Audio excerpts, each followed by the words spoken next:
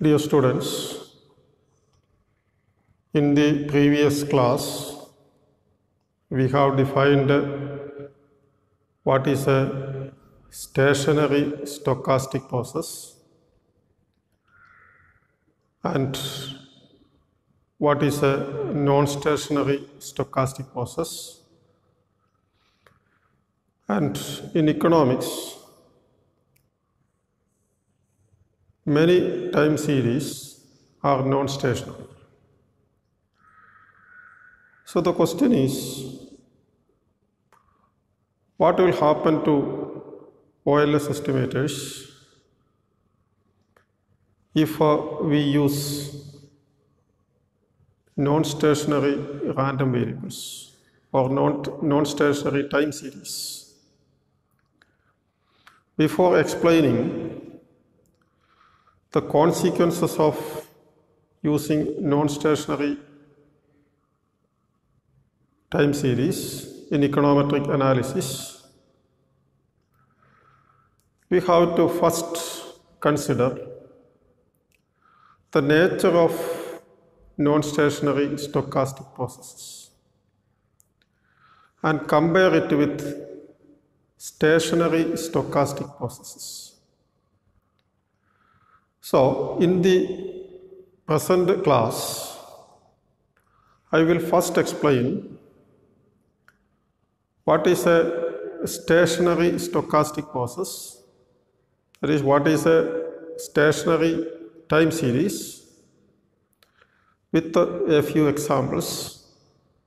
Then in the subsequent classes, we will compare the characteristics of a stationary stochastic process with that of a non-stationary stochastic process.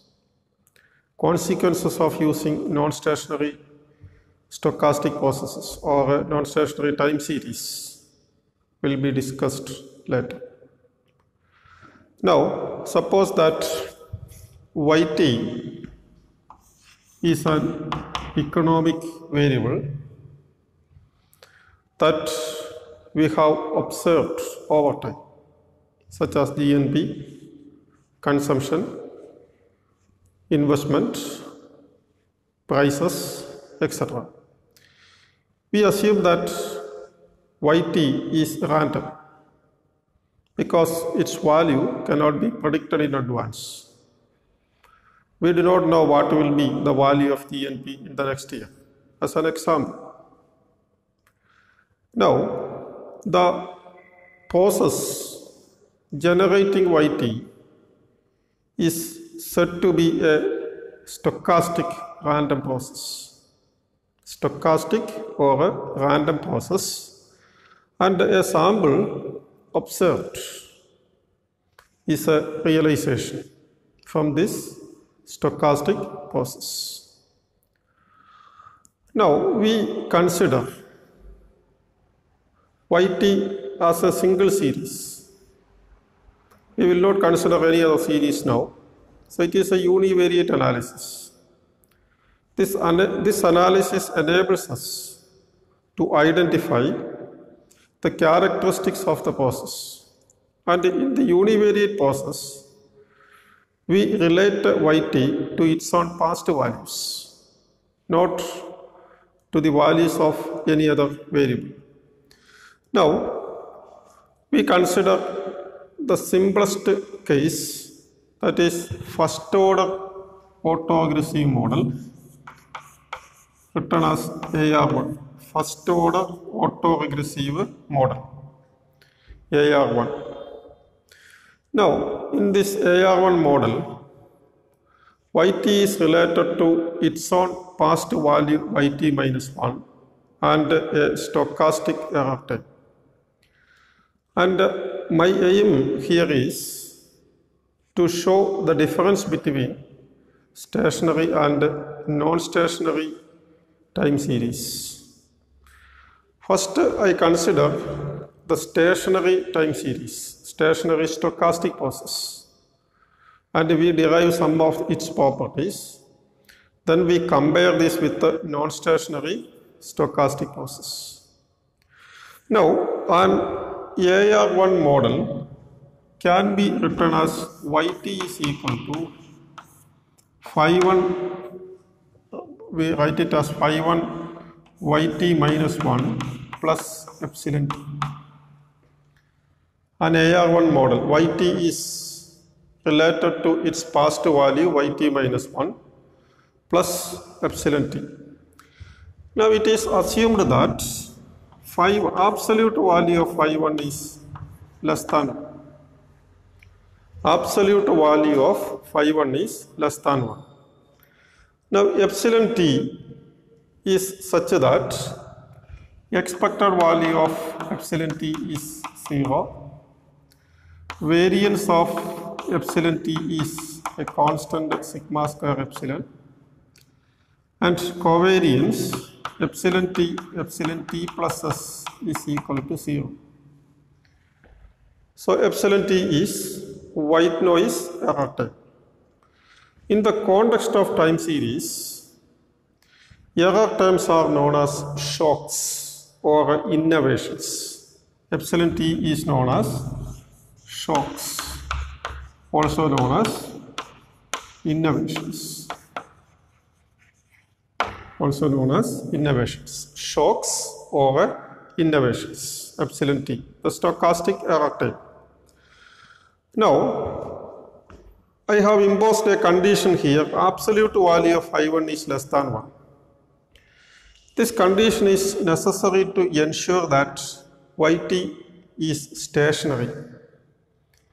Yt is stationary. That will be more clear when we proceed. So, absolute value of phi 1 is less than 1.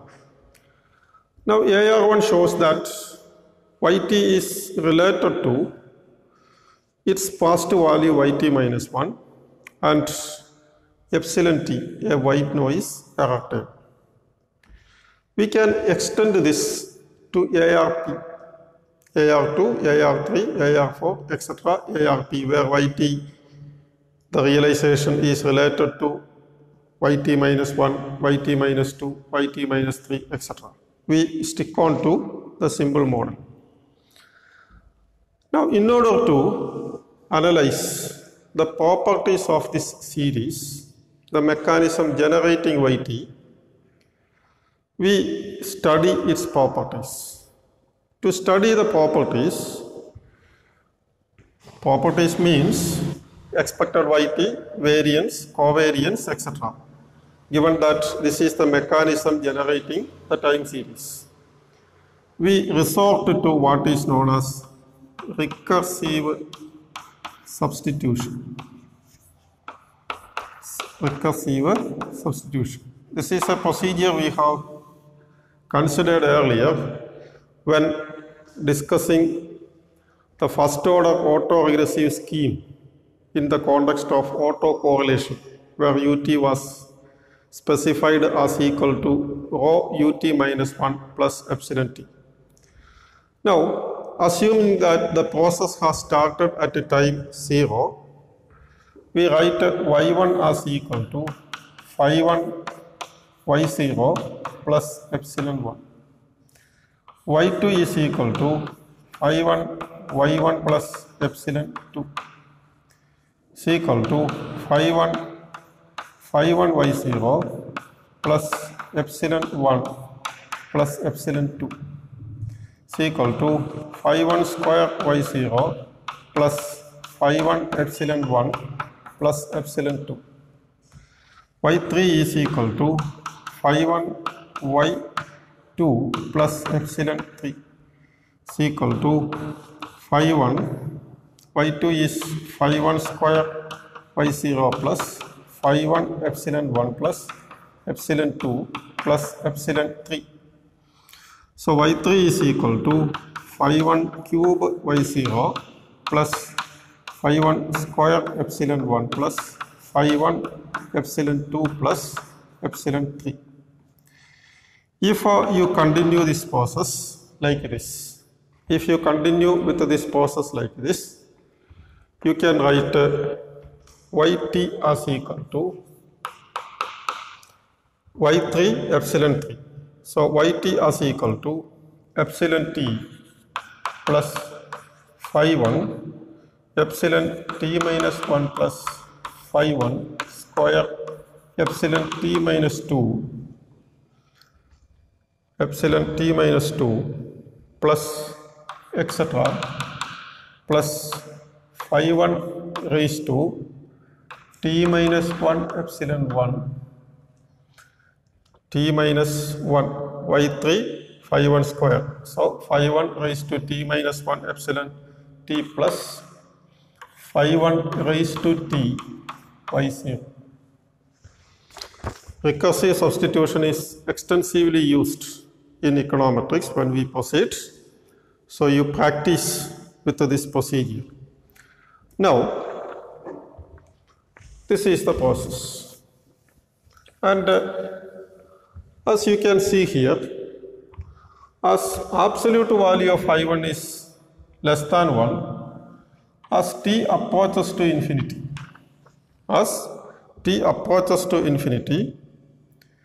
this phi 1 raised to t minus 1 epsilon 1, phi 1 raised to t y0 approaches to 0. As t approaches to infinity, these two terms, phi 1 raised to t minus 1 and phi 1 raised to t approaches to 0. So we write yt as equal to epsilon t plus phi 1 epsilon t minus 1 plus phi 1 square epsilon t minus 2 plus etc.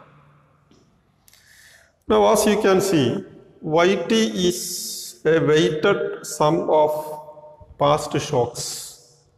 Epsilon t, phi 1 epsilon t minus 1, phi 1 square epsilon t minus 2, etc. And as you can see, the effect of past shock decreases as you move away in the past. Phi 1 of epsilon t minus 1, phi 1 square of epsilon t minus 2, phi 1 cube of epsilon t minus 3 and like. That means remote past shock has less influence on the realization yt if the process is stationary. Now let us see what is the mean of the process. Expected yt is equal to 0, because if you take expected epsilon t, phi 1 expected epsilon t minus 1, epsilon t minus 2, etc. is equal to 0. So if yt is equal to phi 1 yt minus 1 plus epsilon t with the absolute value of phi 1 less than 0, then it follows that the process has 0 mean. The process has 0 means. Now let us see what is variance of the process yt. Is equal to variance of epsilon t plus phi 1 epsilon t minus 1 plus phi 1 square epsilon t minus 2 plus etc. So this is equal to sigma square epsilon plus phi 1 square sigma square epsilon plus phi 1 raised to 4 sigma square epsilon plus etc. Variance of sigma square epsilon plus phi 1 square sigma square epsilon plus phi 1 raised to 4, because variance of Ax is A square into variance x. Now also, as covariance epsilon t plus s is 0, all the covariance terms disappear and variance of epsilon t equal to t minus 1, t minus 2, etc. Using these two properties, this can be written like this. This is equal to sigma square epsilon into 1 plus phi 1 square plus phi 1 raised to 4 plus etc. That is, can be written as sigma square epsilon. Actually, this is an infinite geometric progression. Infinite geometric progression with the phi 1 square, the common ratio, sigma square epsilon, the first term. So it becomes 1 minus phi 1 square. So variance of it is sigma square epsilon by 1 minus phi 1 square. sigma square epsilon by 1 minus phi 1 square. That means mean is 0, variance is a constant. Mean is 0, variance is a constant. Now, so expected yt is equal to 0. Variance of yt is sigma square epsilon by 1 minus phi 1 square. Now let us see what is the covariance between yt minus 1, etc. Then since this is yt, we can write yt minus 1 as epsilon t minus 1 plus phi 1 epsilon t minus 2 plus phi 1 square epsilon t minus 3 plus etc. Now covariance yt minus 1 is equal to, since expected yt is equal to 0, covariance yt minus 1 is equal to expected value of epsilon t plus phi 1 epsilon t minus 1 plus phi 1 square epsilon t minus 2 plus into epsilon t minus 1 plus phi 1 epsilon t minus 2 plus phi 1 square epsilon t minus 3 plus etc.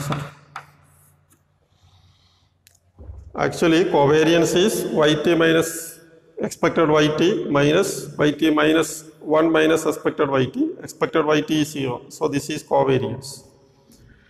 Now if you multiply this with this and take the covariances, you will see that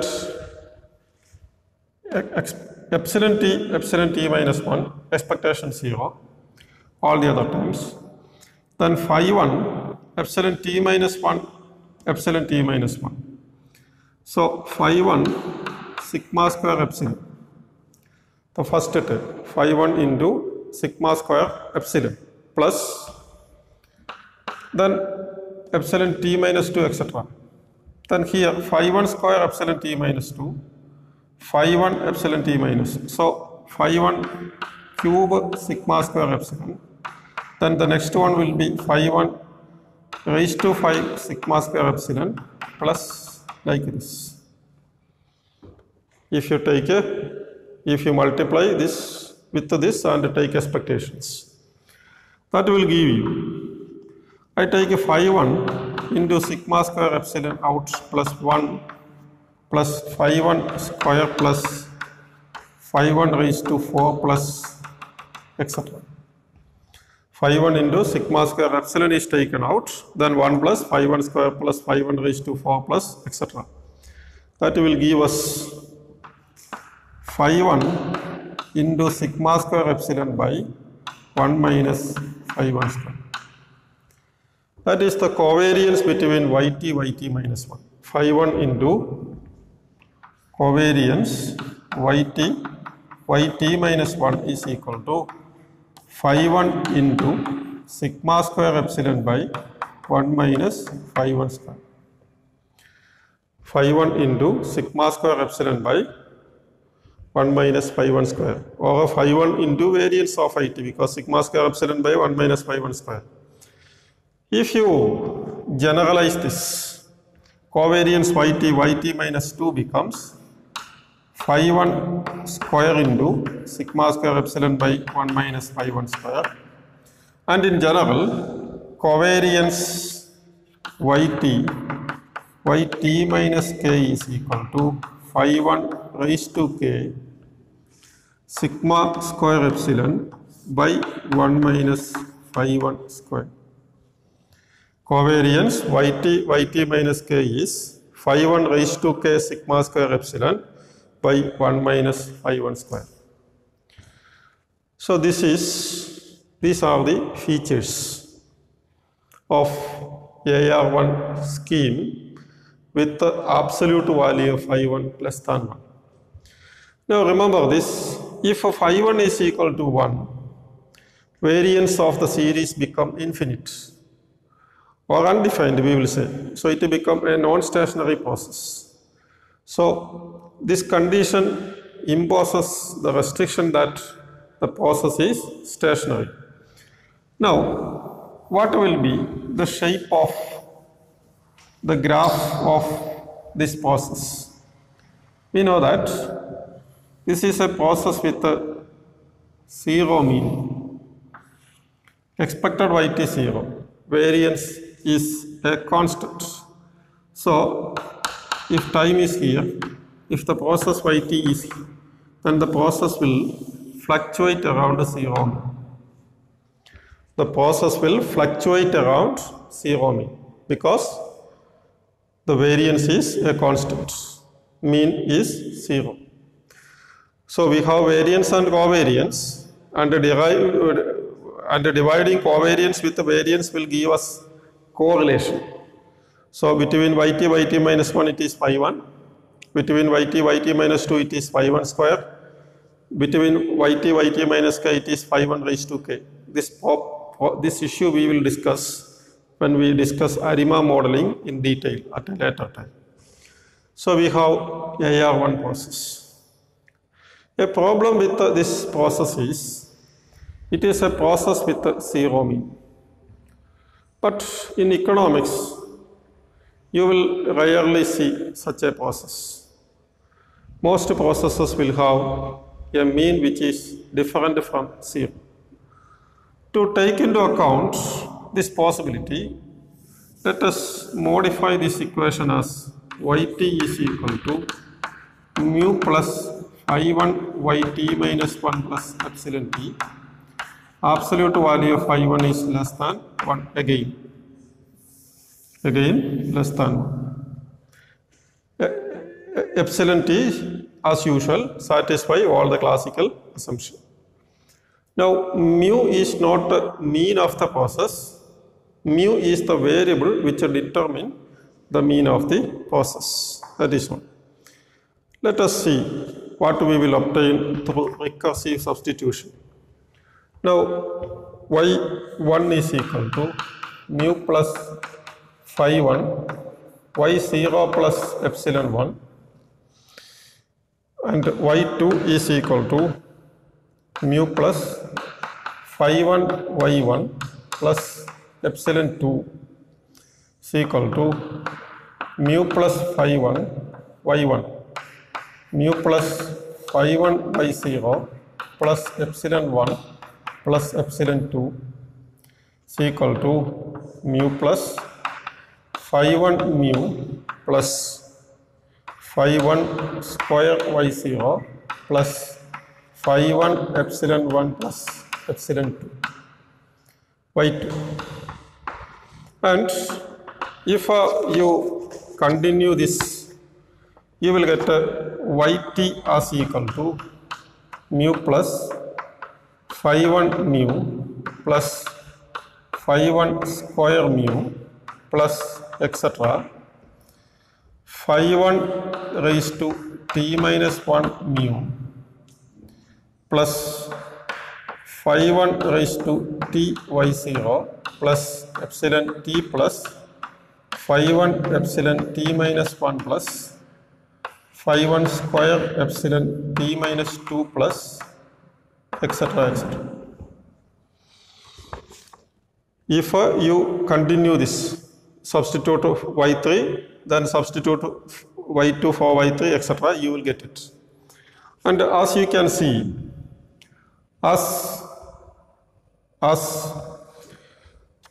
and this can be written as yt is equal to, this part is an infinite geometric progression with the mu the first term, phi 1 the common ratio. So this part can be written as mu by 1 minus phi 1 plus, as t approaches to infinity, this term and this term approaches to 0. So plus epsilon t plus phi 1 epsilon t minus 1 plus phi 1 square epsilon t minus 2 plus etc. That is the process. That is the process. Now as you can see, Expected yt here is expectation of this mu by 1 minus phi 1 itself, because it is a constant, and this part is 0. And what is variance? Variance of yt is equal to, yt minus expected yt. That is variance of this term that we have already derived, sigma square epsilon by 1 minus phi 1 square. The same is true for covariances. The same is true for covariances also. That is, covariance yt minus k is phi 1 raised to k, sigma square epsilon by 1 minus phi 1 square.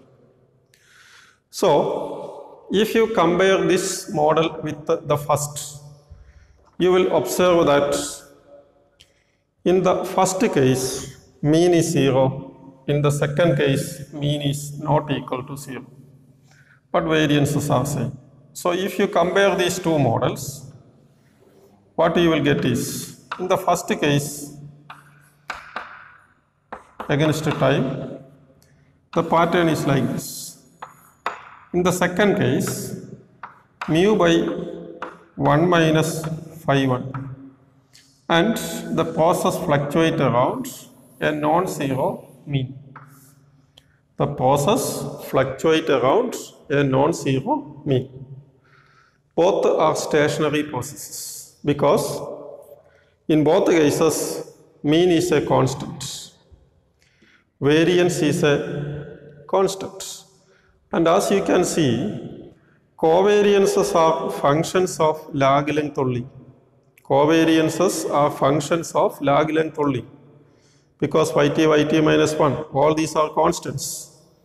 Yt minus 2, phi 1 square, phi 1 raised to k. So, mean is constant, variance is constant, covariances are functions of lag length only. So, the two models we have considered here are examples of stationary stochastic process. The first with the zero mean, the second with a mean which is different from 0. Now, in the next class, we will introduce non-stationary stochastic processes and compare this with the stationary stochastic process.